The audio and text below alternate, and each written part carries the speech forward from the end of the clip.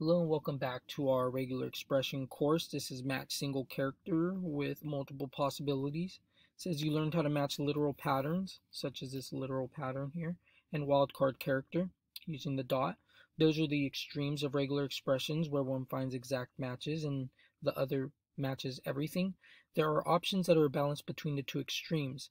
You can search for a literal pattern with some flexibility with character classes. Character classes allow you to define a group of characters you wish to match by placing them inside square brackets, which are these here.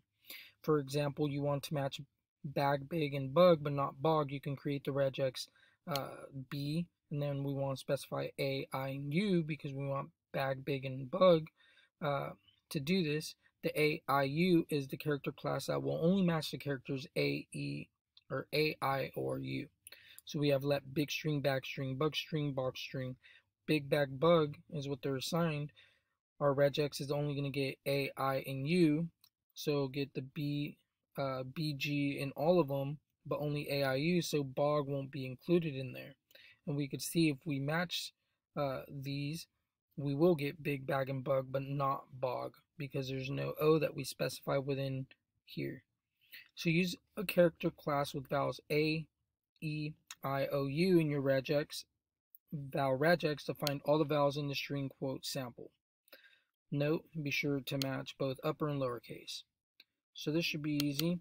If we're only going to get A, E, I, O, U, we would put these within square brackets. It does say to grab both upper and lowercase, so we can do say I, ignore casing, and then G. I didn't say that, but either way, we'll throw it in there.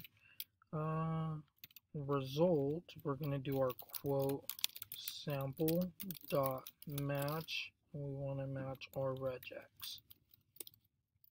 So that should fulfill this, and we did pass. So as long as you're understanding, basically, what this was we're able to grab or specify within a pattern, as they did here. We want B and G, and then whatever is in between there, we want to be able to grab A, I, U. We could put O in here, and it would also have grabbed bog.